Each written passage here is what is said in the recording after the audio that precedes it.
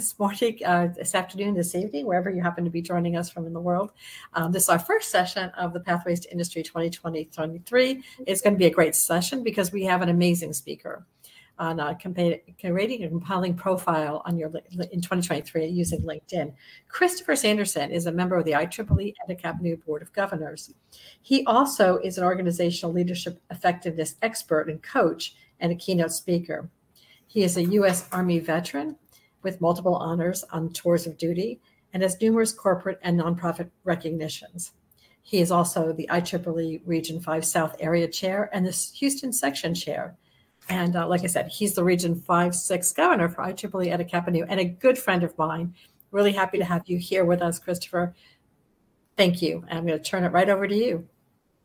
Thanks, Nancy. Those words are very, made me blush a little bit. How's everyone doing this morning?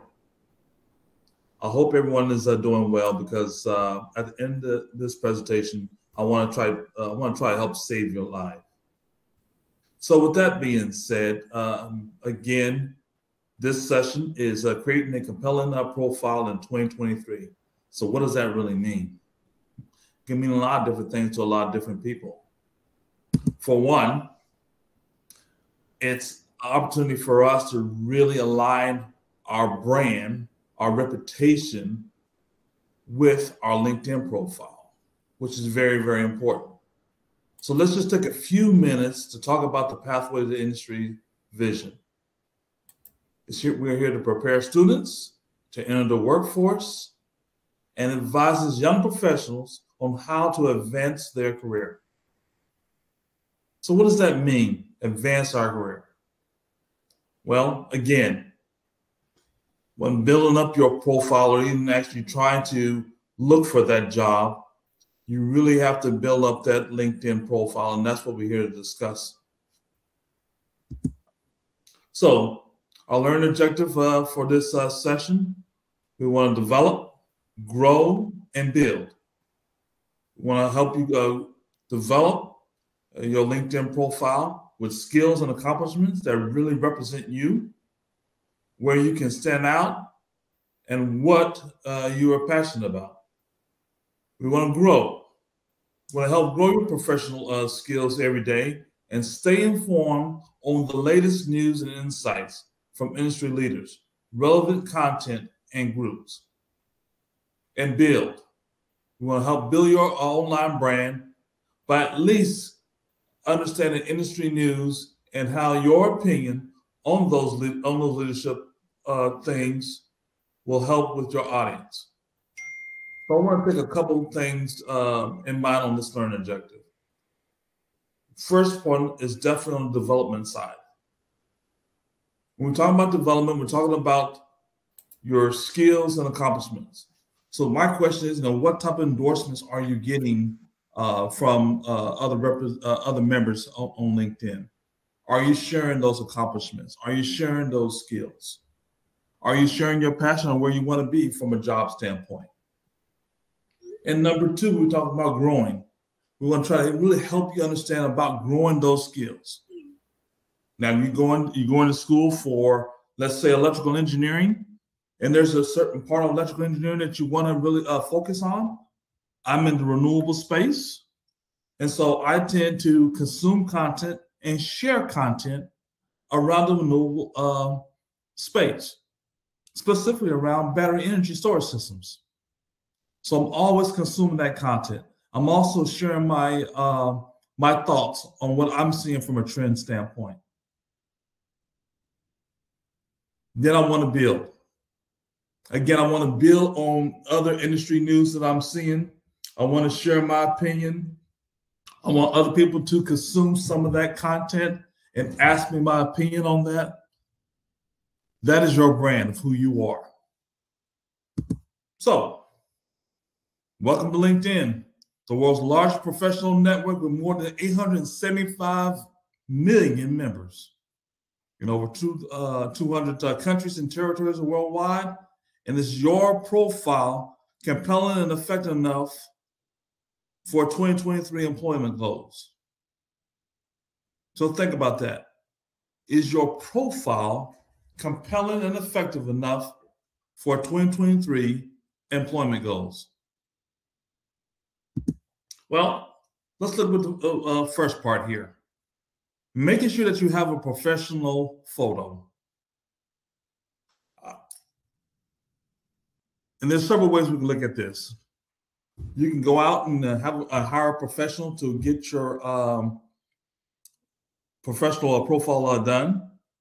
A lot of times, if you're attending a lot of different conferences, they tend to have free photo sessions for your professional profile.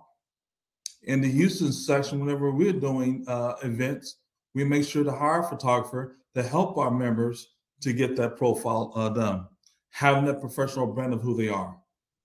A lot of times people don't take advantage of that and not prepare. Whenever I have one of those sessions, I tend to I take multiple photos multiple times. So I have a different jacket. I have 3 or 4 different ties, and I may have a shirt or 2. It's my time and my opportunity to get those professional profile photos done at little to no cost. I've been seeing a lot of profiles without any pictures, no photo. What do you think the likelihood of someone with no photo having someone of interest to want to connect with? Now, I tend not to connect to those people that aren't willing to have a photo. And every once in a while, I may accept a connection or reach out to a person, especially if they're in my industry, especially if they have a compelling profile in reference to whatever articles they've written or whatever things they're sharing on the LinkedIn profile. But you're 14 more times likely to be viewed if you have a photo. So please keep that in mind.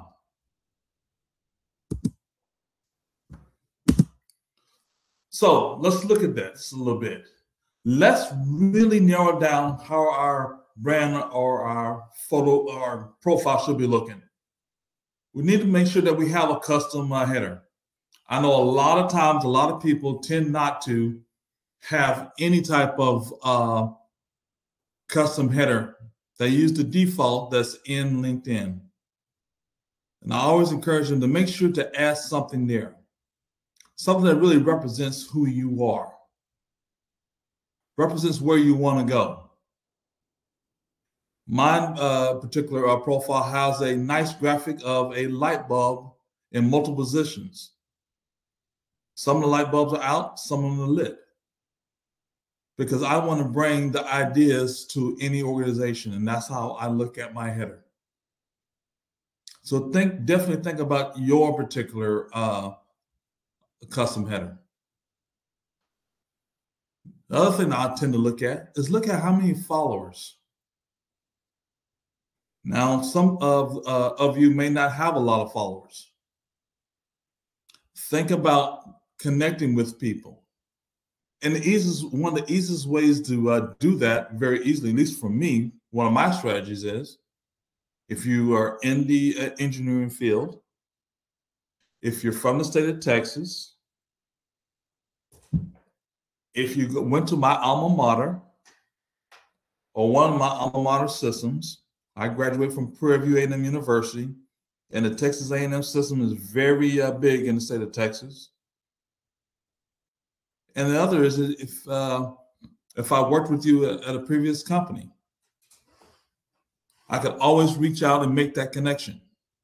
So think about that from a follower standpoint. Again, let's look at your profile summary. We want to make sure that you have a very nice, compelling profile summary. Those are some of the first things that people's going to draw people's eyes to your profile. We want to make sure to have a very compelling summary. And we're going to talk a little bit more about that later on in the presentation. But the other thing, you want to have nice posts. Now, posts are very simple for you to share your thoughts, share news, a way for you to definitely contribute content for other people other members to consume. So I do a lot of posting. I posted multiple times actually about the Pathways Industry event that was taking place. I also shared a lot of the different speakers that were speaking. But again, you really have to spend some time in developing your posts. For me, it's kind of natural at this point in time. I normally get up in the mornings and I spend at least 15 minutes working on LinkedIn, reading the posts that are coming through, giving opinions about certain posts, liking, commenting, and sharing. And whatever your routine is, find that time to be able to spend some time on your profile. And the last part at the bottom here is your summary. In the summary, we're going to go a little bit more detail about it, but your summary is just your professional journey and your goals. What do you want to accomplish? What are you trying to convey to everybody who you are? Again, look at it more like your personal brand. So, we talked a little bit about the background photo. So let's take a look at a couple. Now you can check out Reed's background. Nice, professional. It really highlights his face. Michael has a really nice one as well. And Mike has a pretty nice one.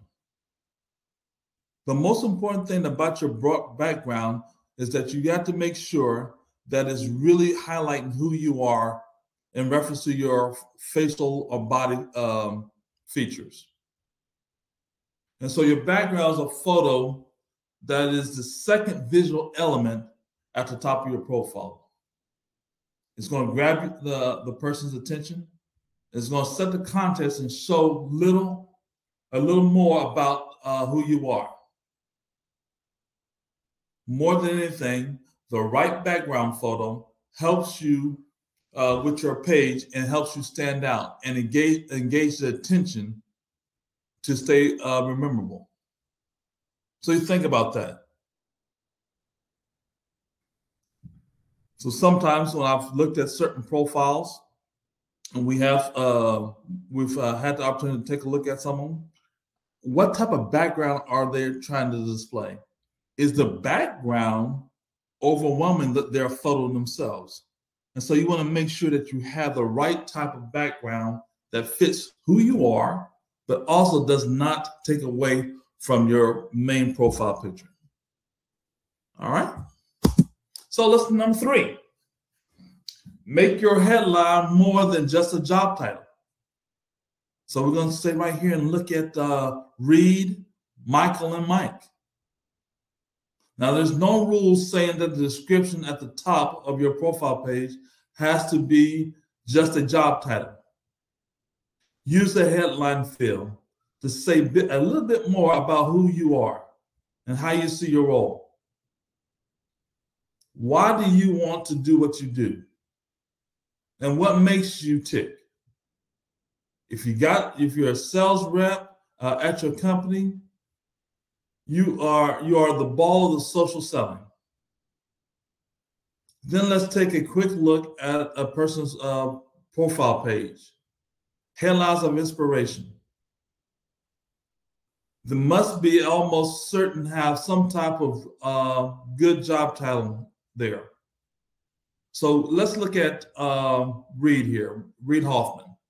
He's saying he's an entrepreneur, product specialist, and investor. That's pretty interesting.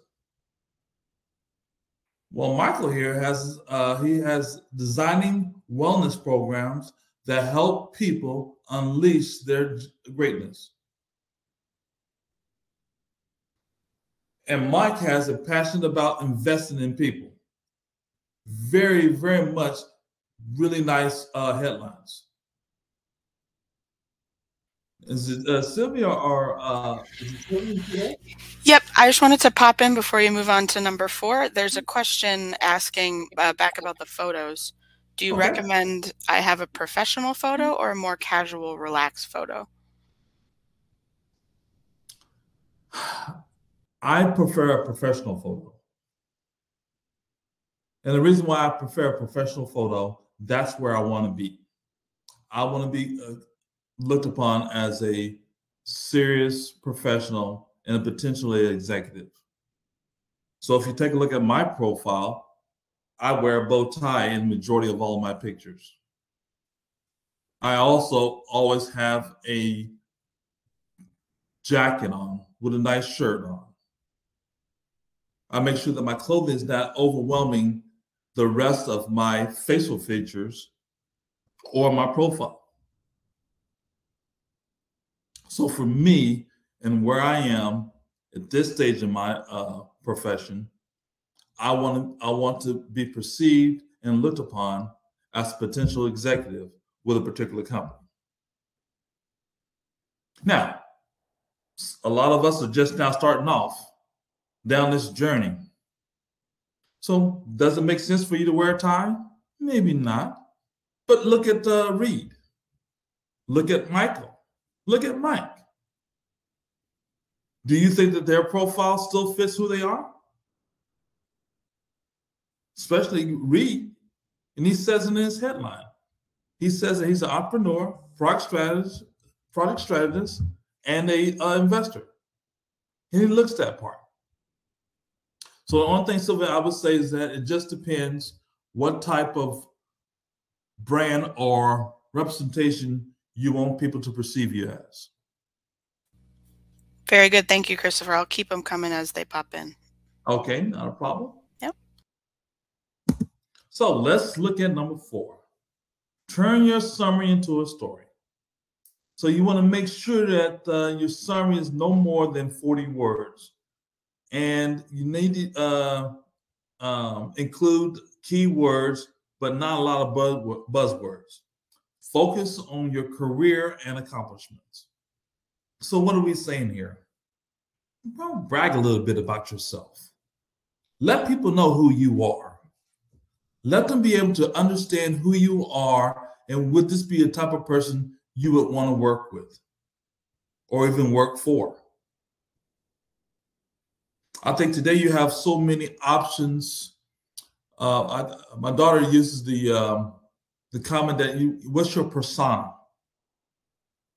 So what do you want people to perceive you as? So LinkedIn, that summary is going to give that opportunity to express who you are. So say that you're just graduating from school and you writing up your summary.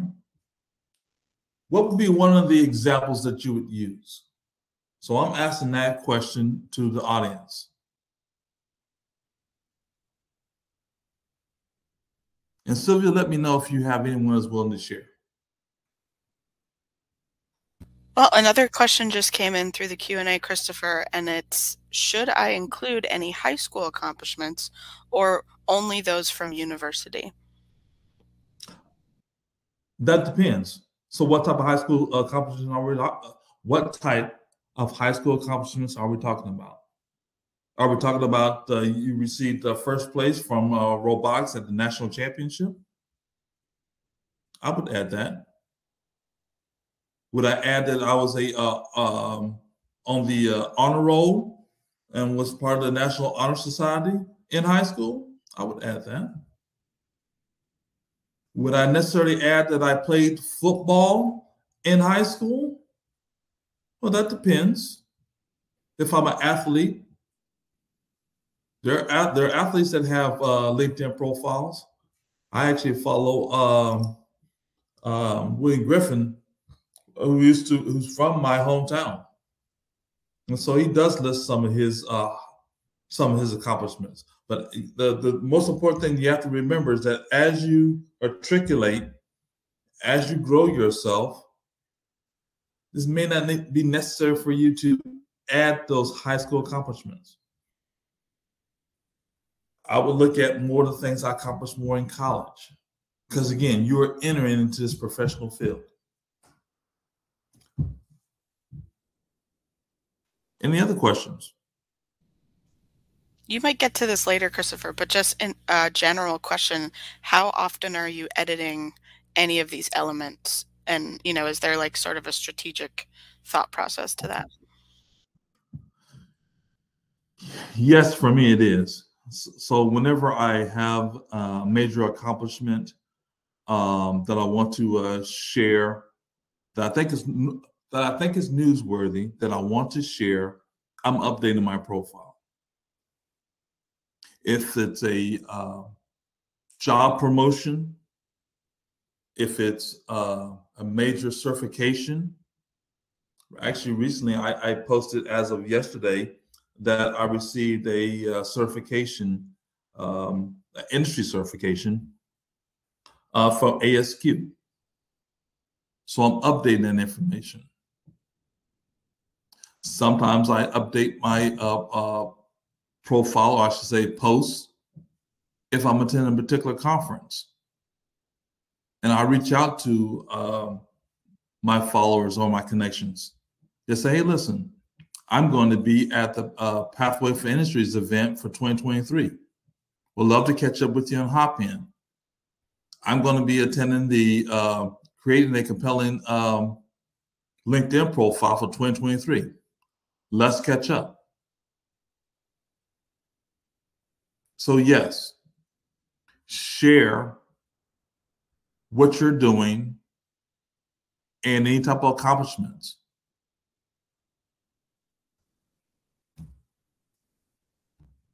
Any other questions? I think we can keep moving through, and I'll let you know as they come up. All right. Thank you. I'm surprised that no one wants to share their story. So let me give you one. From a student's standpoint, I would say that I am graduating from Prairie View University with a degree in mechanical engineering, looking to expand my interest in the area of renewable energy, specifically any opportunities in the area of battery energy storage systems.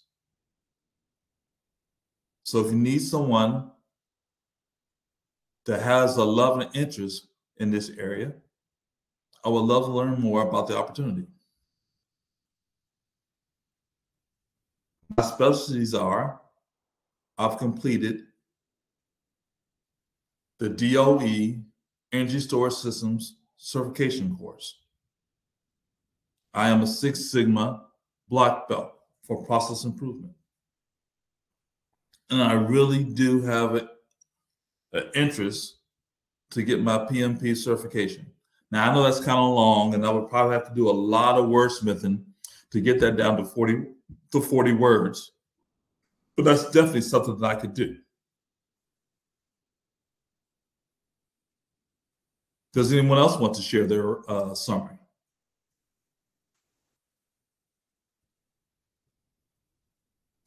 If not, I'll keep going forward here. There's one more question I saw in the Q&A, Christopher. It's mid-career or senior professionals are often involved in volunteering for IEEE or any other professional bodies. Will these activities be at the top of the profile or may create no value no matter what place we mention in our profile? So how are we talking about, real estate and where you would put what?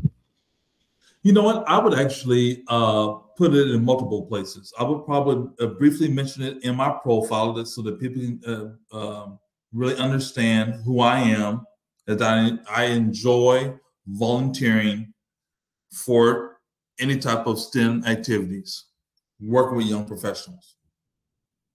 I would also post it as a short little article.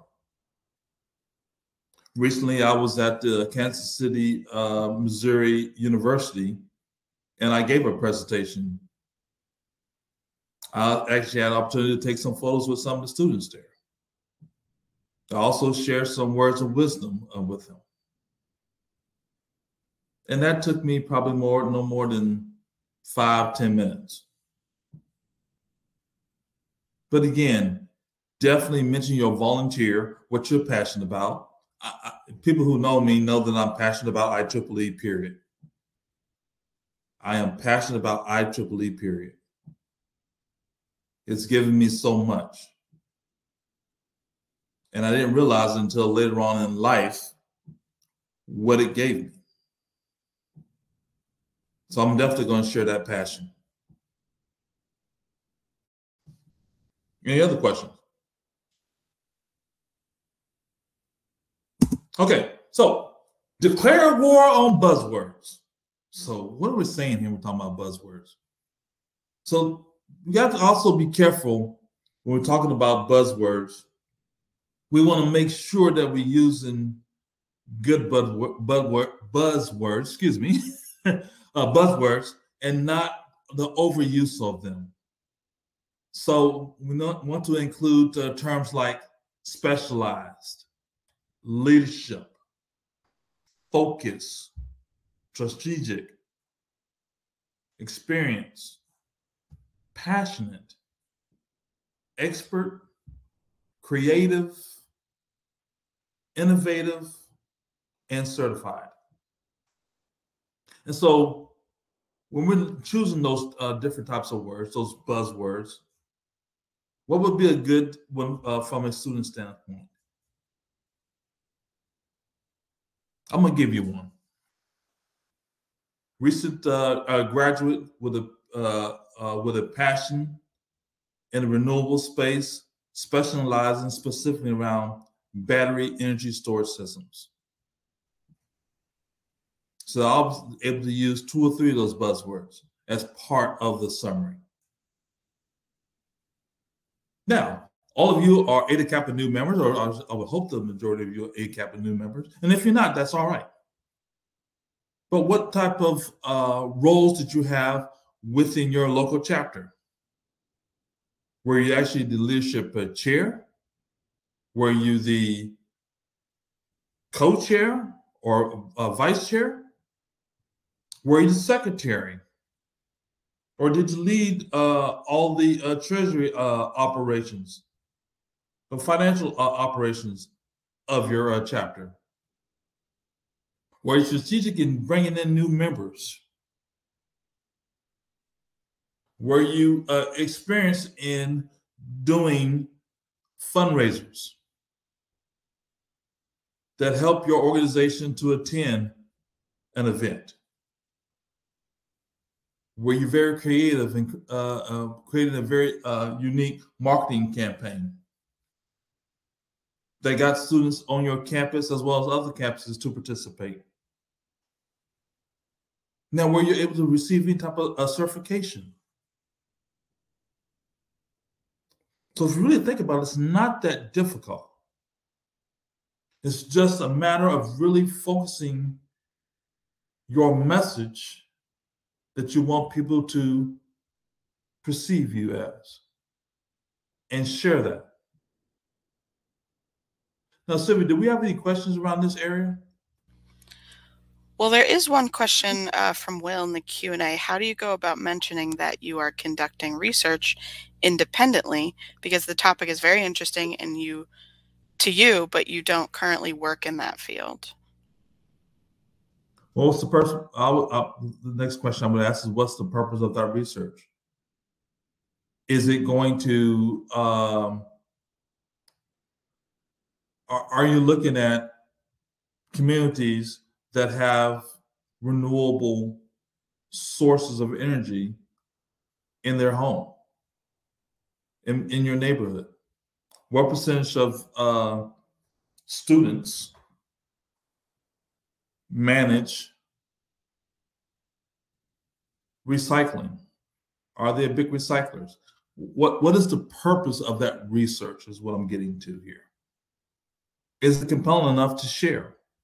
If it's not compelling enough to share that no one will have interest in it, then I would say it's probably not the best thing to share. So example for me would be, I always like to understand people who have certain cars. What is their favorite cars?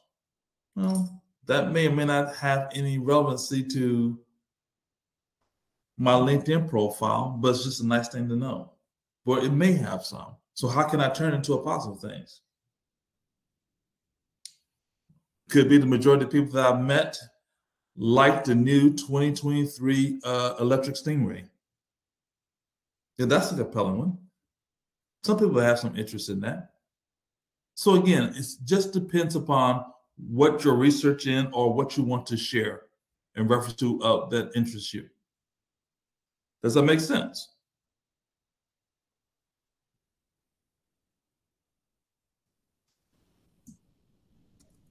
Okay. Any other questions, Sylvia? I think we're good for now. If you have a question, you can request to share your audio and video and join Christopher on screen here. Now we're getting towards the end of this particular slide deck, but I also want to share a couple of things that I did not, was not able to add. But make sure that we do have your contact information. I want to send a couple of articles that I found on LinkedIn and that I think that you'll find very interesting. Let me ask this question since no one's asking questions, Sylvia. How many connections does the average person on this particular session have on a LinkedIn profile? We'll take a quick second to give us to get some survey results here.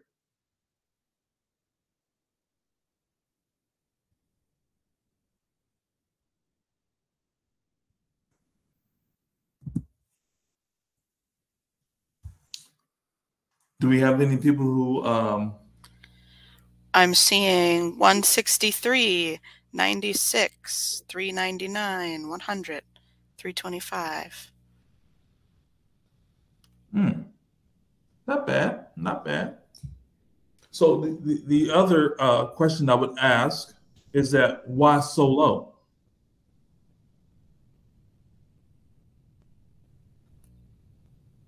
Because it's very interesting to me. One of the conversations from a research standpoint that I do, I ask people about how many connections do you have?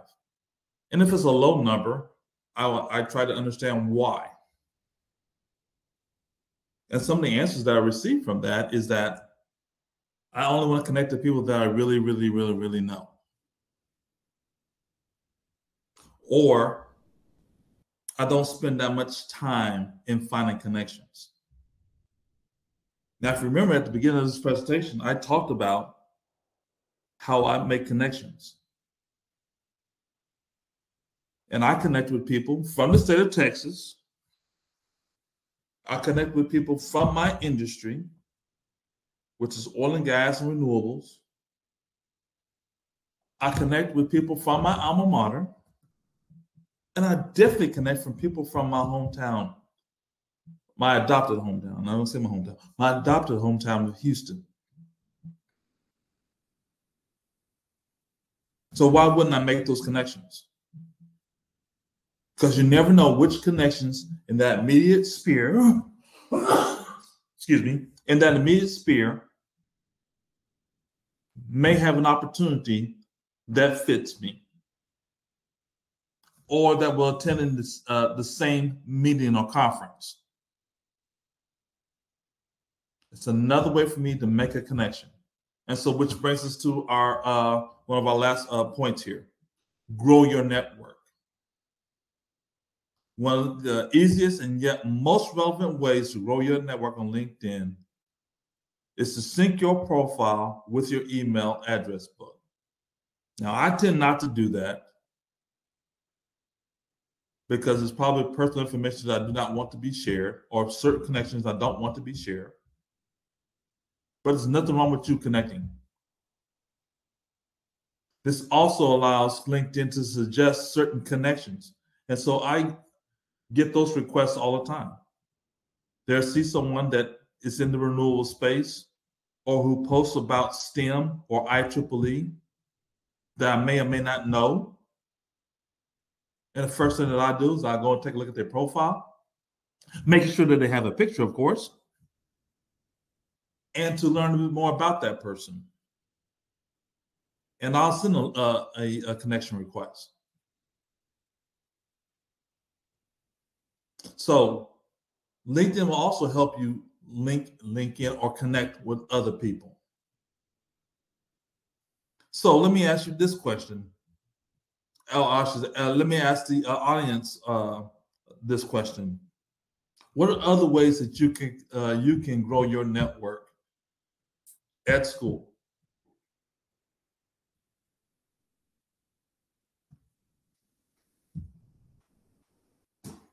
Sylvia, let me know when we have some answers there. Will do. So I see Nancy suggested professors. Oh, you know what? What else can professors do? Professors can also write recommendations. Now, if you're an outstanding student in the class, of course, what is wrong with asking a professor for a recommendation? Especially if you received outstanding senior project. But absolutely, professors are one of your connections. I'm seeing some more answers there. I see participating in contests, volunteering, student mixers, career fairs. Yes.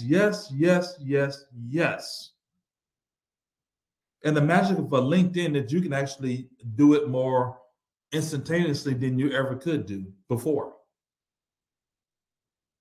Sometimes you have to speed read, but sometimes when I connected with somebody this last week when I was at Kansas City State University, Missouri, I asked the students, can I link in with you real quick? And we all pull out our phones. And I was able to connect with 10 or 15 people in the room very easily and very quickly. And so I looked at their profile, I'm scanning through it and said, oh, you've been doing some research in the area of renewable energy. I work for a company that is in that space as well. You should definitely take a look at following us. And maybe there's a potential for an internship or a co-op opportunity. And if you find something, let me know. I'll be happy to guide you through that process. So a couple more in here. Bert said, professional societies like IEEE, we want you in IEEE, but other organizations that align to your interests are a good way of growing your network. And Nancy Absolutely. Suggested, if you're an HKN chapter, with your general meeting, do a LinkedIn connection exercise to boost those Absolutely. connections. No, I'm sorry to cut you off, but yes, and yes. So let's talk about the other potential societies that are out there, professional organizations that you could join. Now, we know that IEEE is the world's largest professional organization. Let's say that one more time, because sometimes people don't really understand that. The world's largest professional organization that's known globally, with over 430,000 members worldwide.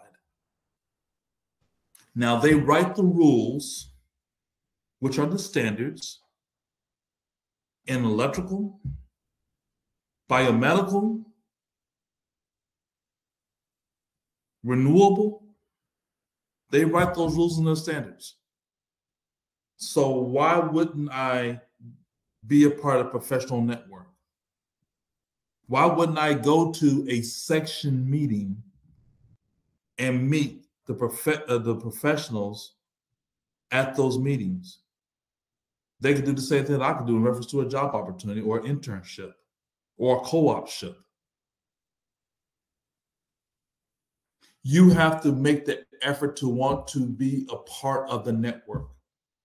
Not too many times they're going to just look out and look you up.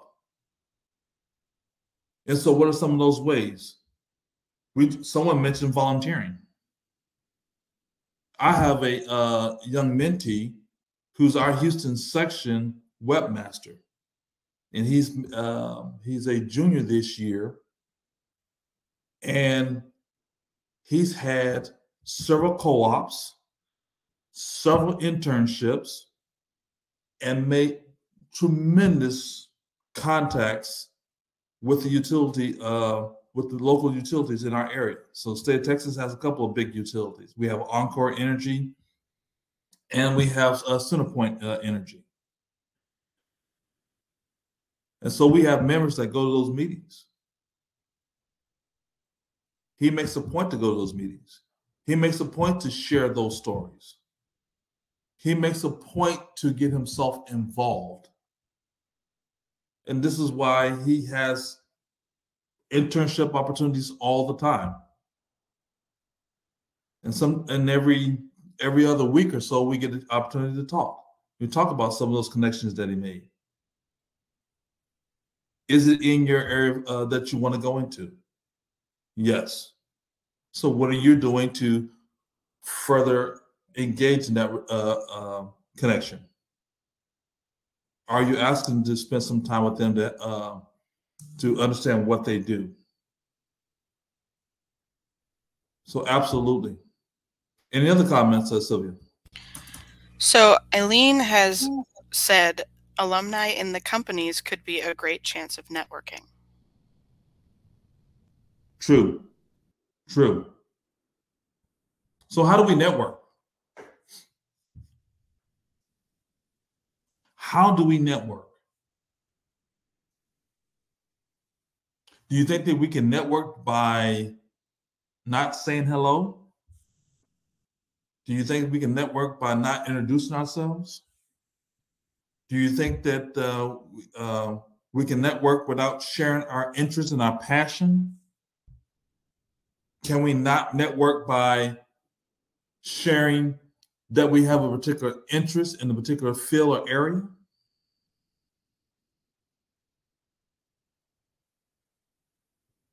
We have to learn how to network better.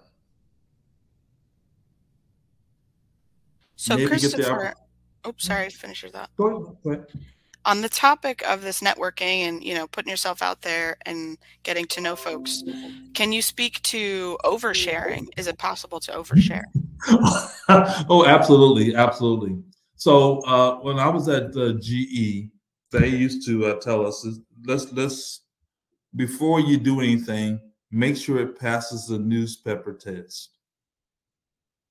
Make sure it passes the newspaper test. Meaning if you're going to share something, make sure that it is relevant and will not cause any type of embarrassment or shame or concern about what you're sharing. Now, I would be mindful of not discussing politics. I would be mindful not to discuss opinions about a specific person by name.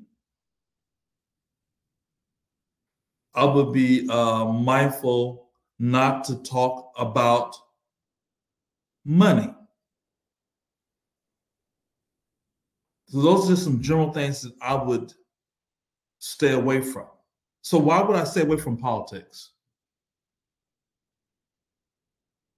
Well, the person I'm talking to may be a Republican, may be a Democrat.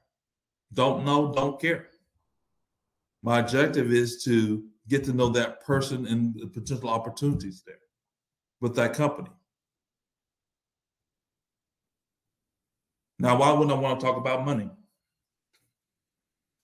Well, let's say that you met me at a conference, and you want to work for my company, and I said that we hire interns at